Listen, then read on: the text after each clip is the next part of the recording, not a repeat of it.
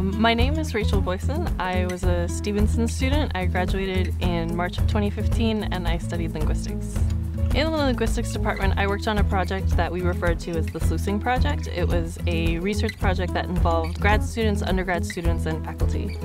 Sluicing is an example of ellipsis, which is the elimination of redundant linguistic material, often done to avoid repetition. So an example of a sluice would be, he was talking to somebody, but I don't remember who, and that would mean he was talking to somebody, but I don't remember who he was talking to. Or she's writing a book, but I couldn't tell you why. She's writing a book, but I couldn't tell you why she's writing a book.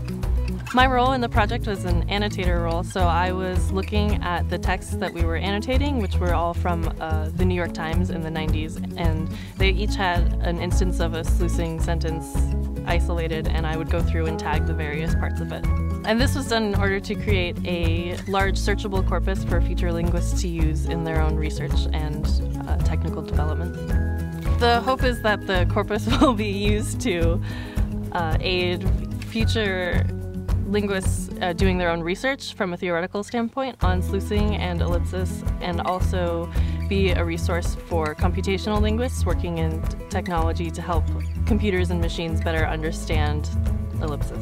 So studying sluicing and ellipsis as a whole is important for computational linguistics and technology, because as we move forward there's more technology that involves you talking to it. So there's Siri and search engines, and so there are a lot of things out there that have you interfacing with your technology, and so it's important for that technology to be able to understand what you're saying.